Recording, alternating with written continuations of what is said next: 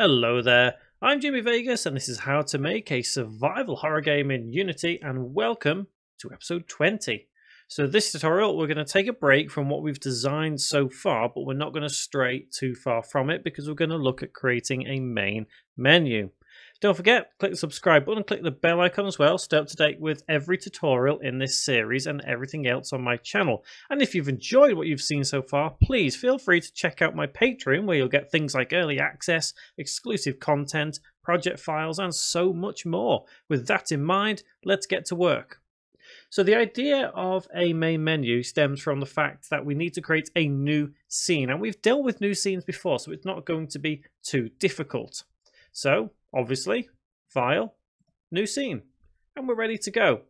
Now, the assets I'm going to import in this tutorial, you may have already seen in one of the Unity shorts that I released. I think it was earlier this year. It was a couple of months ago, I think.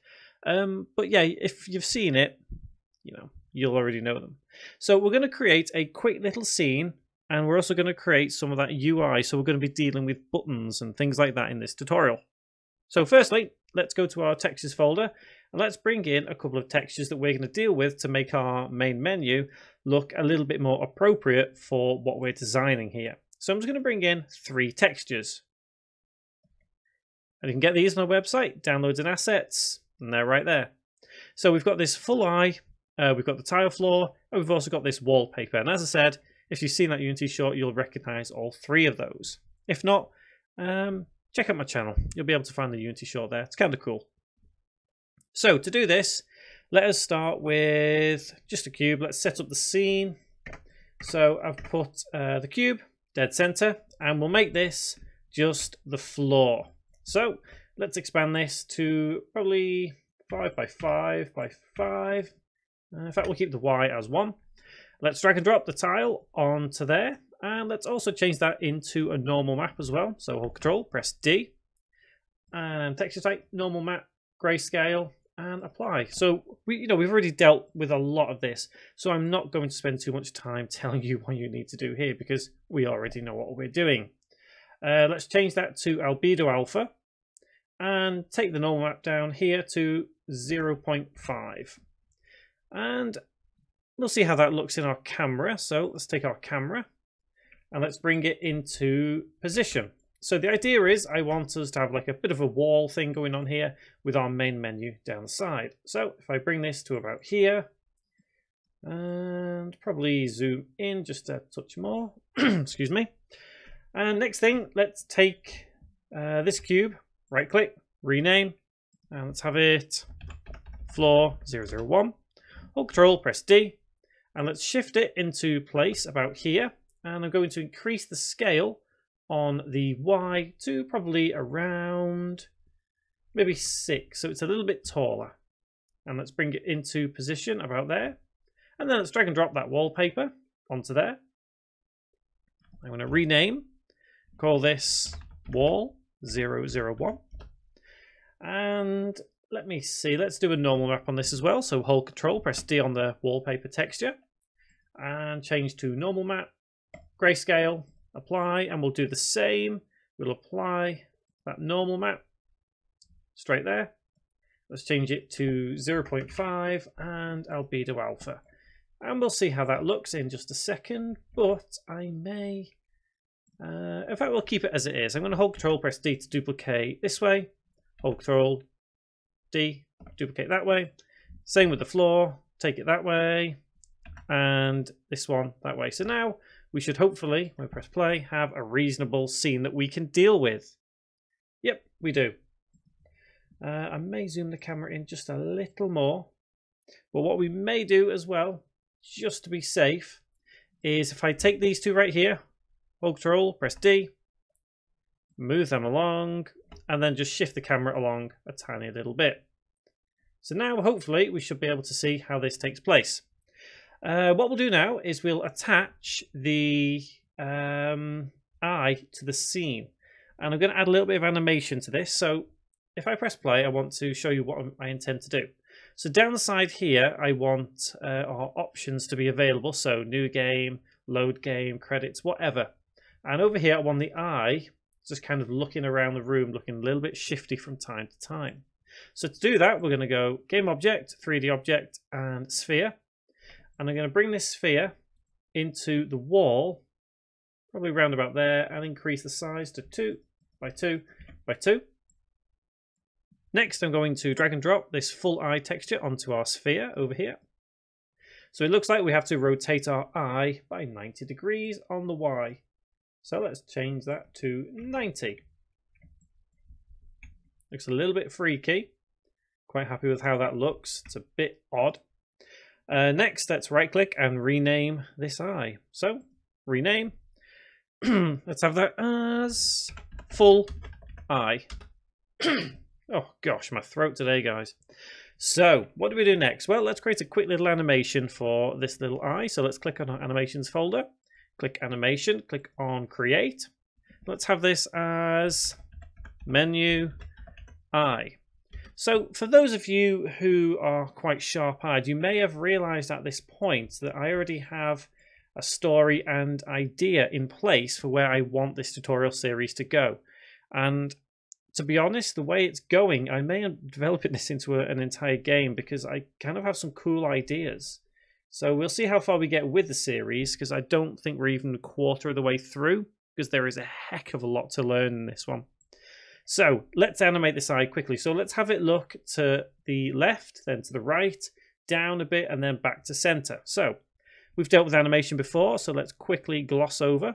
Let's press record, and on our first keyframe, which is 0, we want the rotation to be 0. So let's do 1 and reset to 0. Then let's retype 90. And then let's type 1 and 0. So now we have the keyframe of the rotation set as 0, 90, 0. So that's dead center. Next thing, let's have by 1 second, the eye looks this way and down just a little bit. So let's have about there. So then after another, let's say 2 seconds, he looks across. So 60 and 120 makes 180. So by the 180th frame, we want our eye to be looking over this way. And then after another second, so that'll make it 240.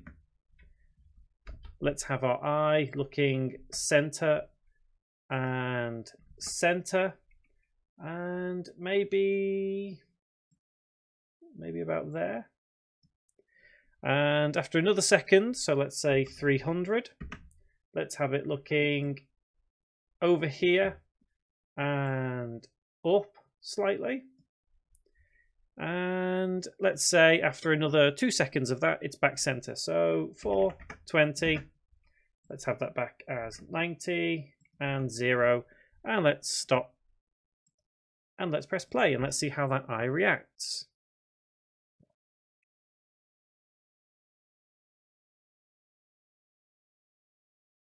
Okay. So it's up to you what you want to do with that. This is just a little something I'm adding in for a bit of extra effect with the menu itself. So let's actually get into creating these menu options now. So let's go to Game Object, let's go to UI, and let's go to Button right there. So we've dealt a little bit with Canvas before, we understand what's going on, but we've never dealt with a button per se. So it works the same way. We can anchor it over on the right, and then zero out its position, and then we can set it in place of where it should be. So I'm going to use the rect tool right here, and I'm going to bring this one up to about there, and then I'm going to expand it to be quite a bit bigger.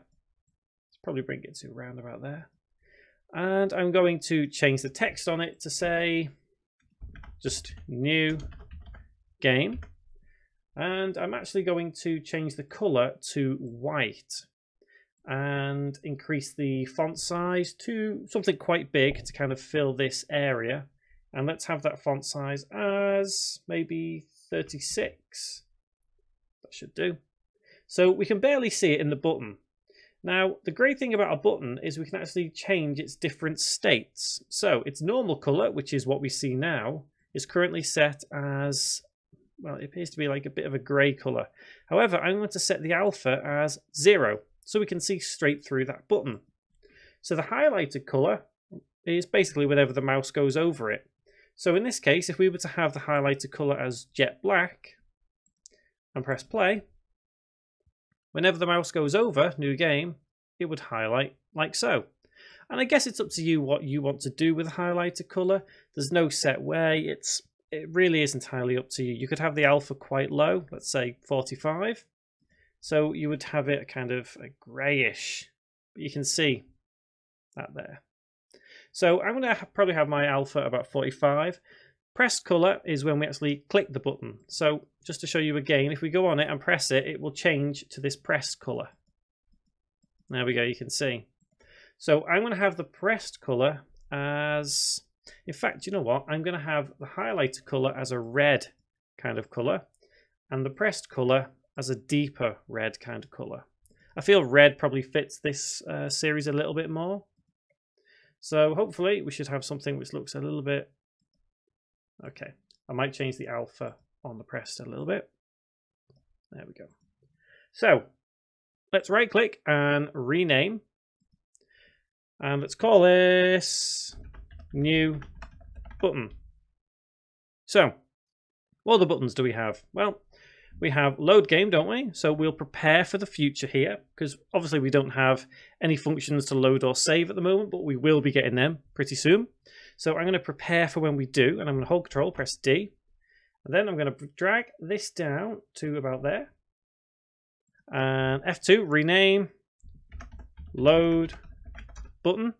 So that means that if we go below there into the text and change this to say load game, next we could have hold Control, press D, and let's have this as options. So let's name it as option button, and then we just need to rename that to say options. Next one, hold Control, press D, and let's have this as credits, I guess. So credit button, and let's change the text on that one to say credits. And let's have another one, which is just quit. So quit button, and we'll have this one say exit game. And then we just need to drag that button down. Let's have it a little bit further down than the others. And let's press play and let's see how that looks. So you can see how this menu is coming together. Keep in mind it is a little bit, illegible at the moment. It doesn't look as fancy as what our other scene does. However, things will all come into place soon enough. So the idea of what we've got for a menu here is coming together.